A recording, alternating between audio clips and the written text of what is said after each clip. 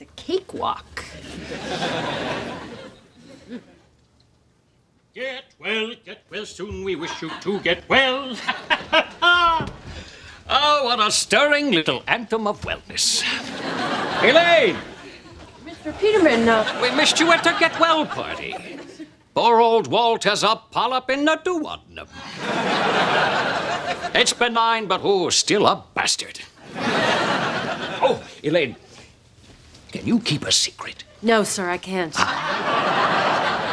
Inside that small college boy mini fridge is my latest acquisition.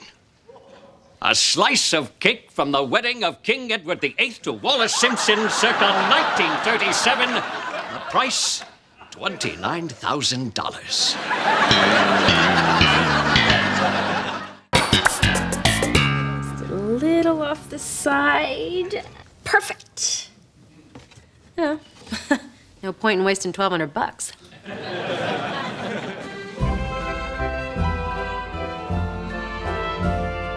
Oh, Commander! Isn't the wedding marvelous? More cake? Oh, I shouldn't. I mustn't. What the hell? I need to replace an antique piece of cake. Do you have anything that's been, laying around for a while? Something pre-war would be just great. Oh, hey, Elaine. Oh, you got the munchies? No, Kramer, I'm in big trouble. I need a cake that looks like this. Huh? Oh, yeah, Sotheby's. Yeah, they make good cake. Do any of these look close? No. But I know I've seen cake just like that. Oh, Entenmann's, yeah. Entenmann's? From the supermarket? Well, no, they're not really in the supermarket. Yeah, they got their own case at the end of the aisle.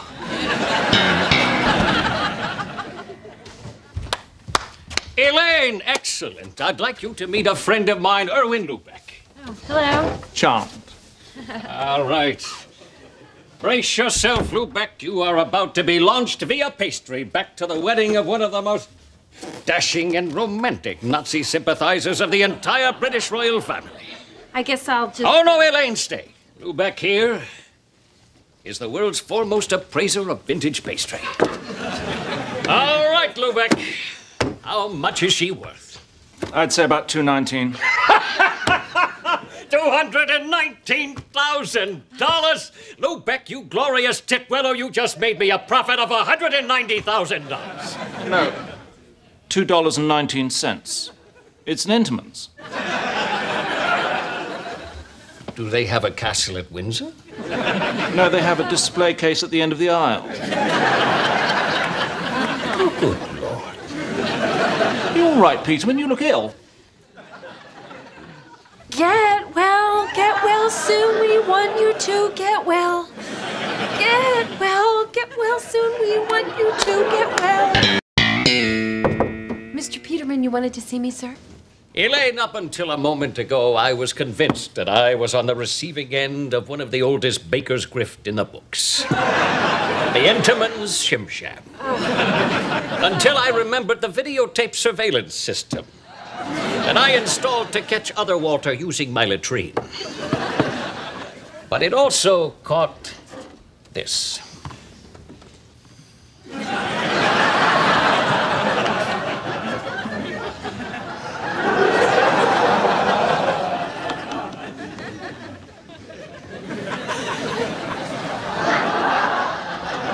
Mr. Peterman, I Elaine, I have a question for you.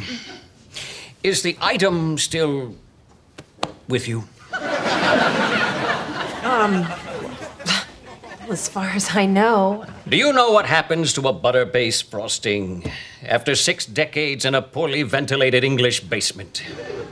I guess I hadn't... Well, I have a feeling what you are about to go through is punishment enough. Dismissed.